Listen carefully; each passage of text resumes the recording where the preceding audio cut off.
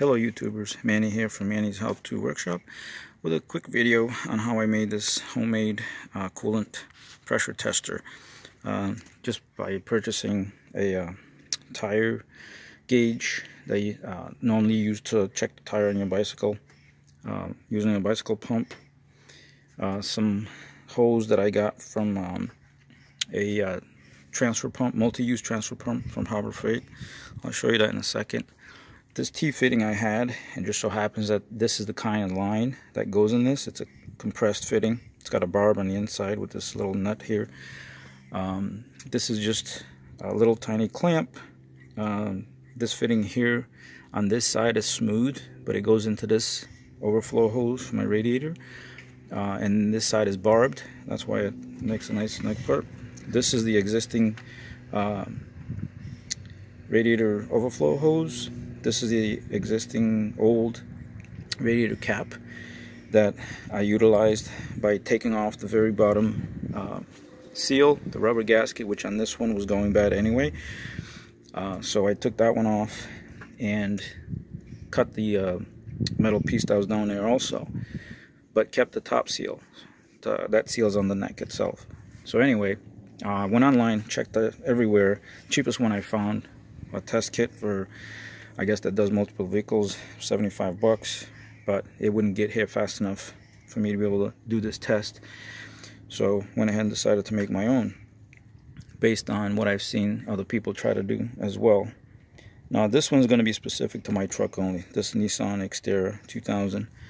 The test kits obviously come with multiple fittings that you can use for different vehicles, but I needed something quick and fast. So anyway, right now you can see that there's 0 PSIs on there. I don't know if you can see that. Yeah, there's 0 PSIs. And this cap is rated 13 pounds. 0.9 bar is 13 pounds. Just a little side note, if you want to convert this to PSIs, you multiply that number, 0.09, by 14.504. It'll get you your PSI rating of the cap. So like I was saying, I have a small pesky little leak that's coming from behind my engine. I can only see it at the bottom of the engine between the oil pan and the transmission cover.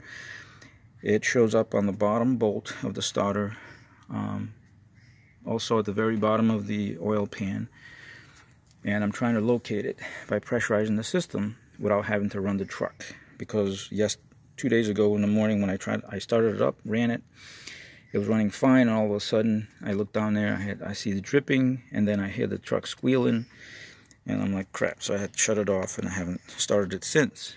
So anyway, back to how I made this. So I'm going to go ahead and pressurize the system to show you that it does work, and I'll be back in a second. So right there, I pumped it up to 14 PSI, even though my system's rated for 13. I figure one more PSI over is not going to be too bad. But you can see the 10 on the left, and then goes increments of 2. So from 14, it's already down to 12. And that tells you that you have a slow leak somewhere.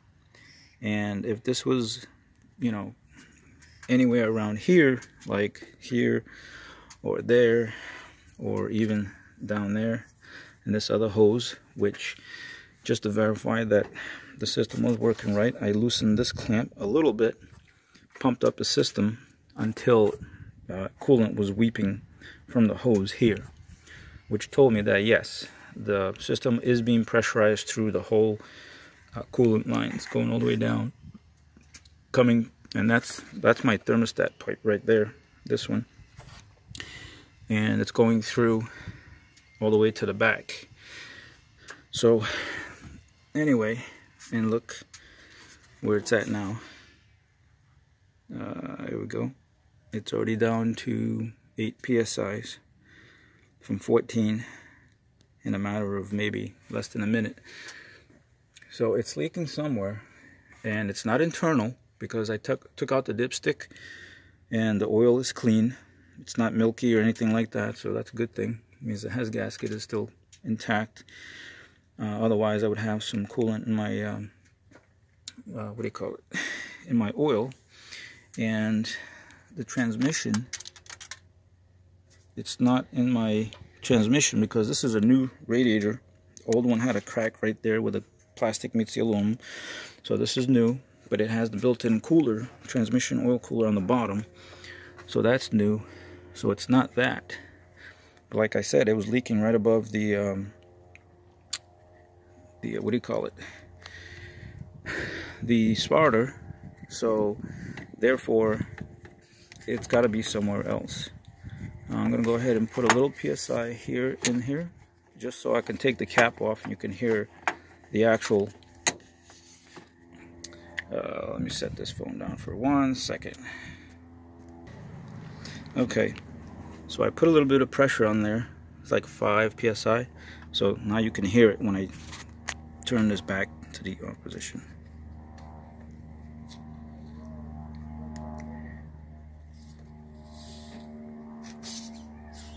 You could hear that little bit of air coming out of there. And this is what I was talking about, the cap. So I took the rubber seal that was down here and kept this, because on the side right there where my thumb is, there's a hole on this side and then on that side. So when I pump it up in here, there's a tiny little hole right there that the overflow comes to, and that's how the air is getting in. It's getting past the spring in this, coming down in here and pressurizing the system. So this is the transfer pump that I was telling you guys about, that I used the hose from Pittsburgh, multi-use transfer pump. Comes with 2 of these, 51 inches long, I guess, when using a transfer pump. This is also like a bike hand pump. You can see where it says in, out. So I was going to use this right here, but it doesn't do a good seal. So when you pump it, the air comes back up here and it escapes. So it wouldn't allow the system to stay sealed. Here's the tire valve that I got, the extra long one. And I cut off this part right here and took that and shoved it into this line right there. Didn't even have to put a clamp on it because it was so snug. I originally had bought this fuel hose, which is 5/8, yeah, 5/8 OD, but like I think 3/8, a 1/4 inch ID, but it was too small. So here's the cap that came with the valve. So, and then this is what I took off the gauge. It's just a little cover. It's got the little piece in there that's screwed onto the gauge. I took that off, slid this line right over the rest of it, and it sealed pretty good. And like I said, I went ahead and bought a new radiator cap so I can use the old one, which is this one, to make a test cap. And so if you want to do this for your vehicle, this was, like I said, was cheap enough. It was like $8, $9, I think it was. And instead of paying 75, you know, 100, 159, 199 I saw for these test kits, ridiculous. But anyway, guys, that's how I made the homemade pressure tester, utilizing a bike pump and, you know, some hose. Oh, one thing I forgot to mention. You're going to need a T-bar. If you hold on 1 second, I'll show you what you should get. Okay, so if you can find one of these, but a T with barbs on 3 sides, and this diameter here of the barb, the same as this here, 1/4 inch, rather than this one. This one's only about 3/16, I believe. You can utilize that to make your setup like I have over there that's hooked up to the truck.